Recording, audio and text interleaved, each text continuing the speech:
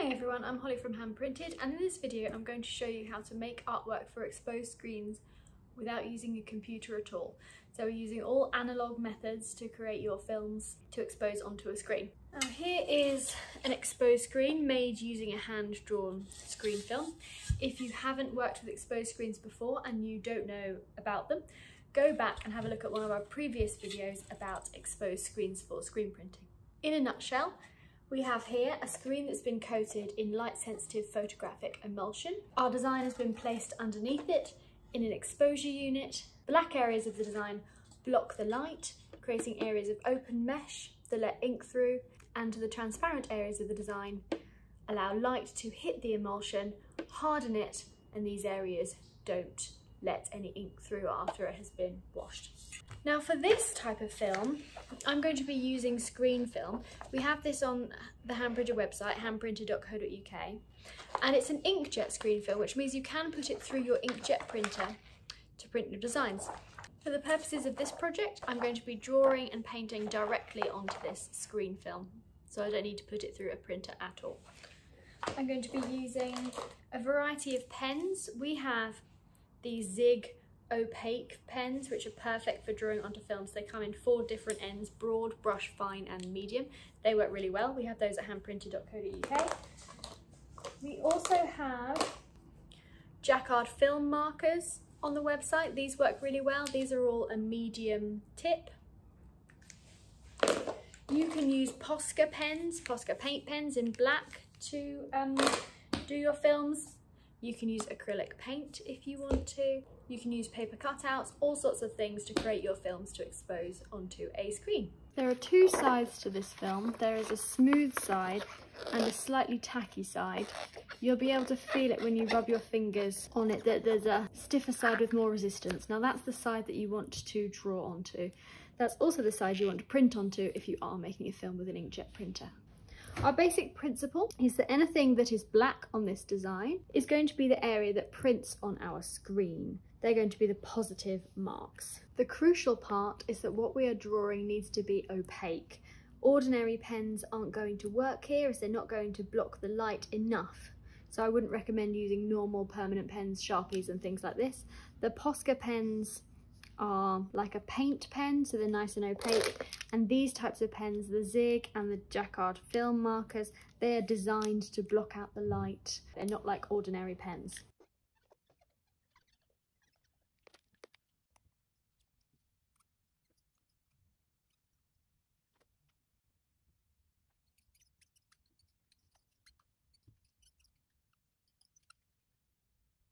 You can also use acrylic paint to block out the design. It's nice and opaque on the film. It will just need to dry. This is particularly good if you've got large areas that you want to fill, or you want some more expressive paintbrushy marks.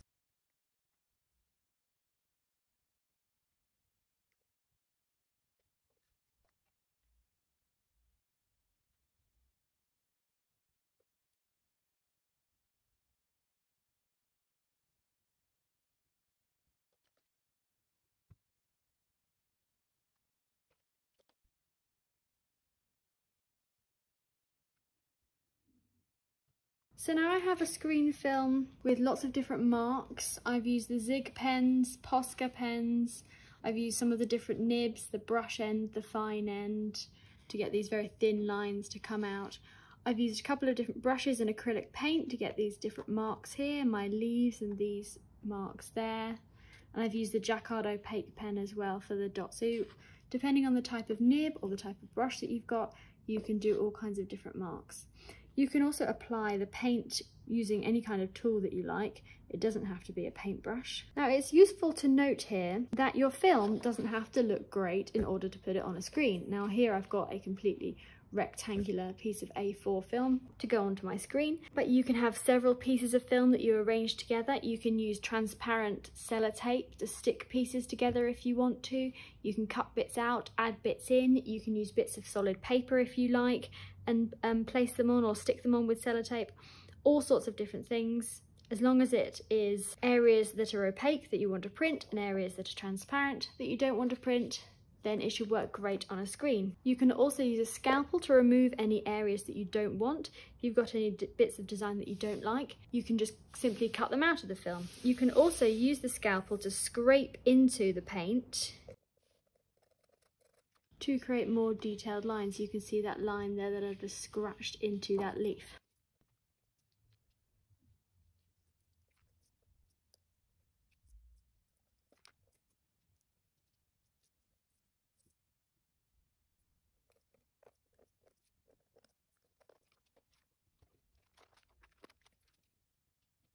Okay, so now I've got my screen film. I've cut out areas that I don't want to print. I've cut out from the edges.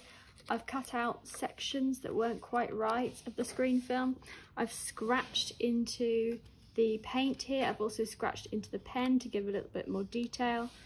Just using the scalpel slightly on its side, dragging across the pen and the paint there. So you can really be playful with it.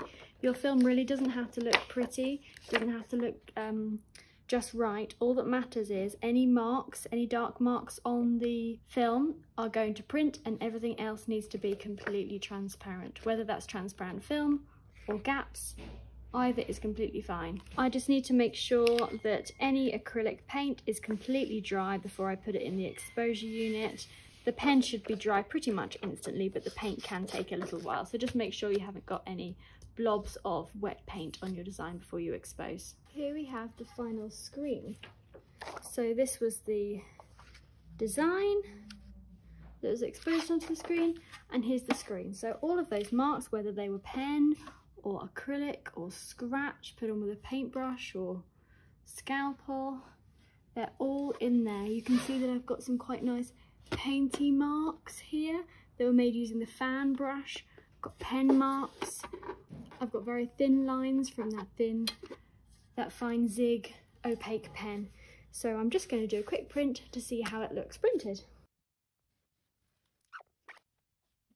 So there we are. I've got all those lovely thin lines. All that paintbrushy texture is all there in my final print. The screen I've used today is a 43T mesh, and that is best for printing onto fabric. So I've got here some fabric pinned out onto a padded surface to print.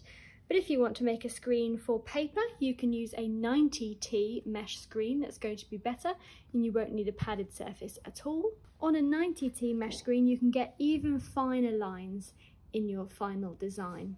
So you can really use that Zig fine pen to get some nice thin marks there.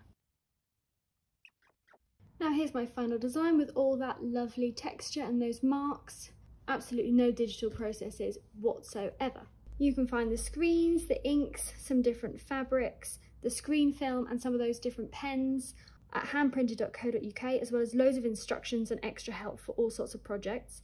If you'd like to make exposed screens at home, head over to the blog. Bridget has written us a blog post about how to expose screens at home using a work light. Or you can do this technique using an exposure unit in a studio like the one that we have at the Hand Printed studio. Happy printing!